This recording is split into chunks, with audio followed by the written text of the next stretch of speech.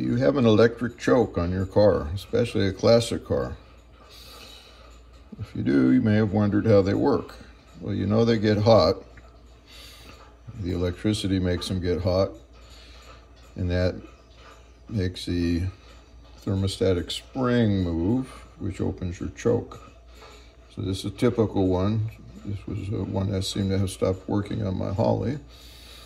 Looked like it had a bad connection, so you can see I tried soldering that loose part there, and it didn't seem to really fix it.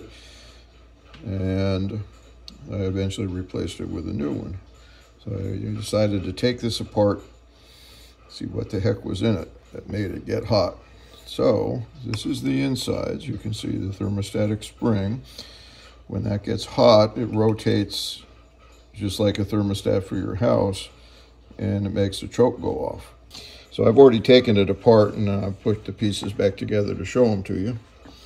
So that's the spring, and the spring is staked to that center piece, so we can pull that spring out.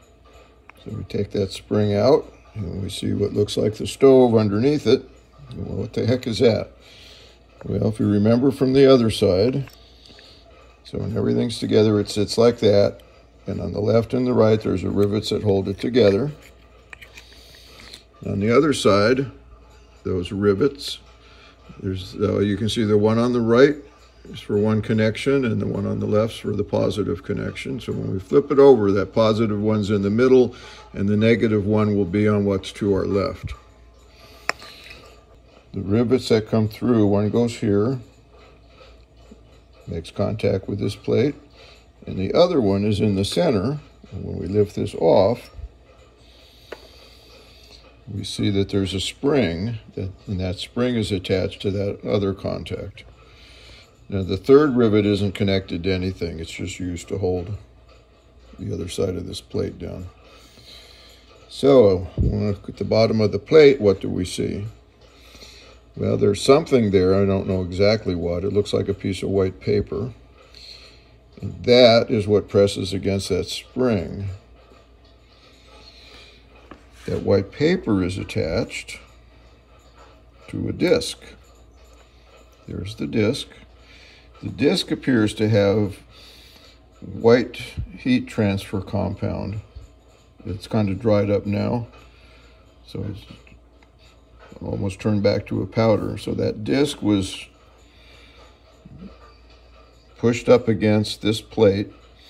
So the electricity flow is between the spring, goes to this disc, which the spring seems to sit on the white paper. The disc sits on this large piece, which the spring is attached to, and then the current flows and the whole mess gets hot. Well, this doesn't get hot anymore, and that's why I took it apart, trying to figure, well, why not? The resistance to this spring, the spring's not the heater. I've measured the resistance, and there's essentially no resistance in the spring. There seems to be no resistance to this material, whatever it is. If there is resistance, it's certainly low. There seems to be no resistance in this disc. And so I don't know how this thing gets hot.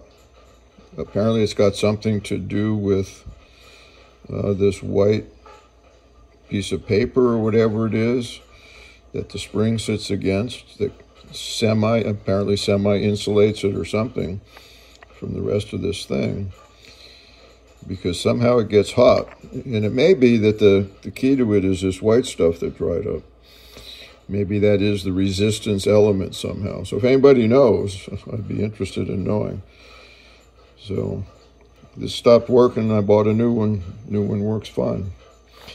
And the new one, I measured the amp draw on that just to see. It only draws about 1 amp. So, that's plenty of amps to get hot. And it gets good and hot after less than 2 minutes. Usually by about a minute, it's already started to pull the choke off. And the other thing with these, which I discovered on this, the first one I bought as a replacement had the spring going in the wrong direction when it heated up. So you do need to pay attention if you do buy a replacement.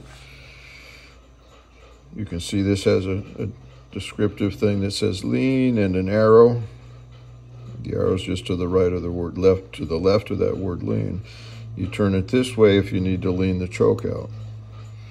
Well, the first one I bought had the arrow pointing the other direction. I didn't realize that at first, so the hotter it got, the more the choke went on.